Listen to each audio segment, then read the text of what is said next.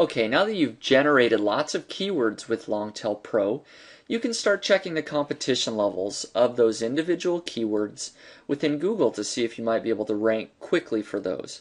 Now, Longtail Pro makes it very easy for you to check the competition levels using our competitor analysis.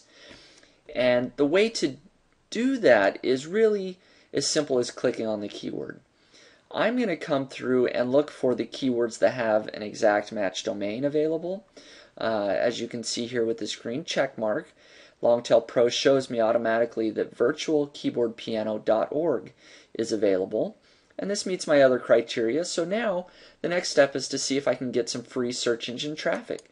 So I click on that keyword, and it automatically comes over to the competitor analysis tab and starts pulling in all of these data points for this keyword. And you can see how quickly it works. It's pulling in the site age, the page rank of all of the top 10 competitors in Google, the number of backlinks to the page, the number of total links to the domain, and within just a few seconds it's already done that. So some of the things to look at is whether or not root domains are ranking. If it's not a root domain, that's usually better. You can look at the title competition to see if the exact keyword is within the title here. And of course, if the exact keyword is not in the title, that's a good sign for you. So you want to find a few that maybe don't have the exact keyword in the title, like this one here.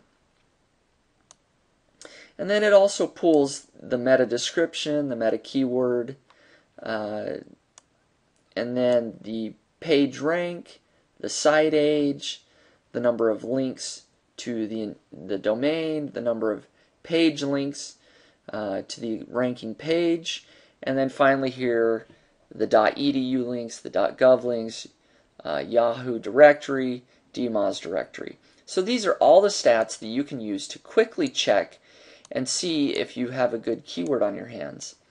Now, I'm just looking at this particular keyword quickly, for example, and sort of three things to kind of eyeball quickly are the page rank.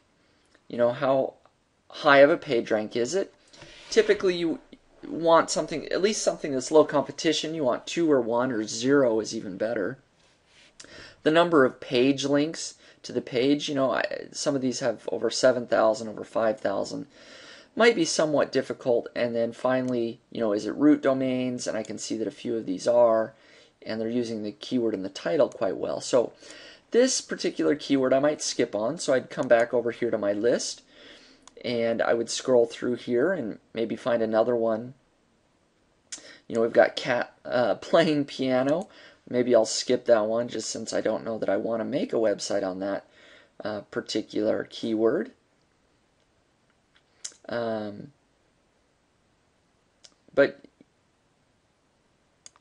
you know, you can come through here. We've got pianotuningcost.org. So if I click on that one,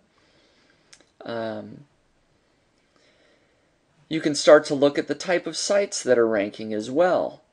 You know, I can already quickly see that I've got an answers.com, a buzzle.com, which is an article directory, and the article directories and answer sites are typically signs that it's a little bit weaker. And I can also see, as I look at the page rank, I've got a 0 page rank, several 2s, and a no page rank. So a couple of weaker overall sites, whether they're authoritative or not. And then finally the number of links to the page. So I've got, you know, some that have, I've got 3, 4 that, 1, 2, 3, 4 that actually have no links to the page whatsoever. So I can quickly see that piano tuning cost is actually a fairly low competition keyword that I could quickly build a niche website on, targeting, and most likely start ranking well in Google with some minimal link building and other efforts to get that website to rank. So that's just the first two keywords that I clicked on there. I was able to find one that looked fairly good. And of course, as I come through here, there's going to be other keywords that I could look at, and some that of course don't have the exact match domain available will be good keywords as well. But overall, I wanted to show you how to use the competitor analysis to find a low competition keyword that you might be able to rank for very quickly.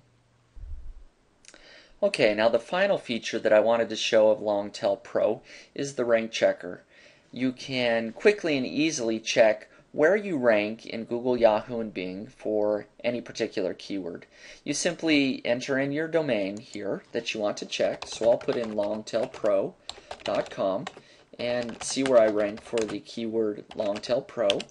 But you can obviously enter in multiple domains at once here to check. So I'll also go ahead and put google.com. Let's see where they rank for search engine. And if you want to do multiple keywords, you just keep typing here.